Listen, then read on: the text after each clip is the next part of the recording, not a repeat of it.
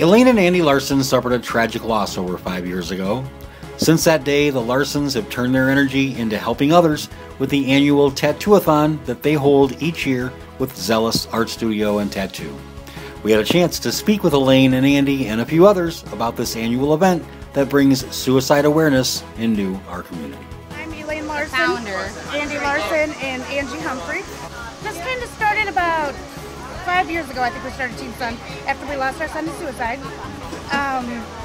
It's evolved to this. What started as a friend's suggestion to do a tattoo-a-thon has grown over the years.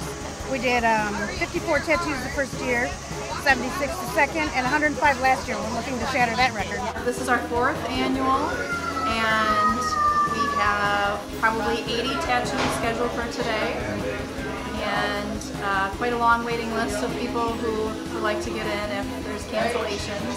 I know it's a really important, special day for a lot of people, and they can talk with their tattoo artist about maybe who they're getting their tattoo for, in memory of, or even themselves that have had an issue in the past. And so, yep, it's a pretty important day for a lot of people.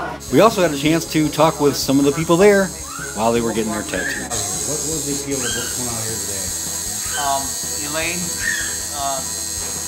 why we're here, supporting the cause. Tell the folks what you got as a tattoo. I got a bunch of stars and it says never let it fade away. My mom has one that says catch a falling star.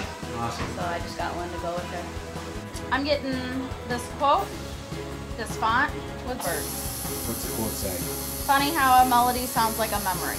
Awesome. So you care to elaborate? What's that mean to you? Well, with my age, getting a little older, every song that I'm hearing reminds me of a time in my life or a person in my life, and every body art that I have right now, it has a certain meaning, and I love that saying. The Elliots are so generous. The guys, all their donation, their time, everything has just been amazing. What do you think about the new location? I love it. It's like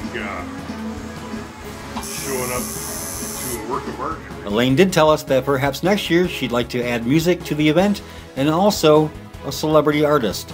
She says these events are how they fight back. Came from our situation, and this is how we fight back. They're making a positive out of a negative. When we started putting the whole thing together, I'm like, well, what are we going to call this? So it just kind of came Tats for Life.